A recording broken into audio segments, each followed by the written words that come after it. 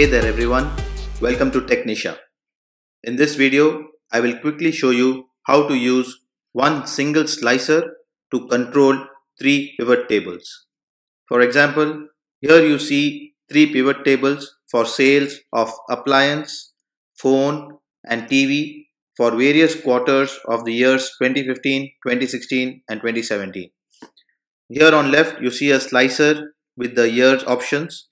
Let's say if I wanted to see only the 2015 performance, I click 2015 and all the pivot tables and the pivot charts are updated only for the year 2015. Let's say I wanted to see 2017 and now the data you get is only for the year 2017 across all the pivot tables. How can we do it? Let's get to it. Here you see the pivot table for sales of an electronic store which has different segments, appliance, phone and TV for years 2015, 2016 and 2017. I've shown how to create a pivot table, the pivot chart and slicer in my previous videos. The links to that is shown on the right. As you see, here is the sales data for the different years for all the segments. Let's say if I wanted to see the data only for the appliance segment, I can select the appliance here and this will show me the data for the appliance section. Let's say I wanted to select for phone and this will show me the sales data of only the phone. What if I wanted to see all the data individually for each segment and also for all the years?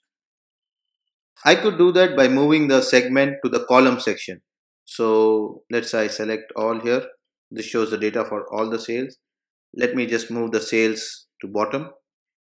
Let's go to the pivot table field list. Right now you see the segment is in the filter section. I can move it to the column section and now I can see the data for appliance, phone and TV individually across all the years and quarters. So this slicer is connected to this pivot table. If I wanted to see for the year 2015, I can see this data. Similarly for 2016, 2017 or all of them together. As you can see here, the information we want is available in the pivot table. However, the graph is not very good as there is too much information being displayed. How can we make it better? What if we could make a pivot table for all of these separately so that we can get the exact trend for each segment? So here is the pivot table. Let me move the segment back to the filter section. So this is giving us the sales for all the segments. What I'm going to do is first copy the pivot table and paste it. Similarly, let me go to the column M or L and paste it again. And here in the segment, I'm going to select appliance. In the second pivot table, I'm going to select phone. And in the third pivot table, I'm going to select TV. So the data you see in this chart is the appliance. Now let me make a chart for the phone. So I'm going to insert a chart 2D. And now let me insert a chart for the TV. So here we see three pivot tables, one for appliance, one for phone and one for TV, and below them are the respective sales in a pivot chart form. So I have the slicer connected only to the pivot table 1 right now, which is the one for appliance. So if I select year 2015, only the pivot table of appliance is getting updated for the 2015 and so is the chart.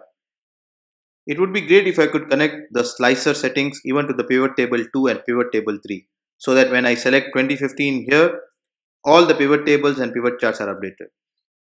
This can be done easily. Let's just select the slicer here and now on the ribbon you'll have a slicer option and an option called report connections. You click on that and you will get the other pivot tables on this sheet, which is the sheet 2.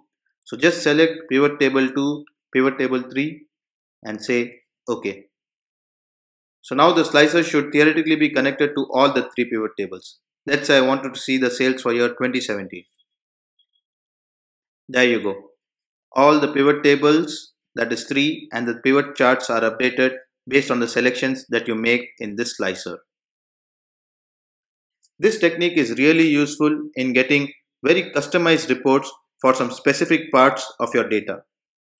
This will also help you in creating excellent dashboards where the reporting is really customizable based on users' options. I hope that this tutorial was of use to you.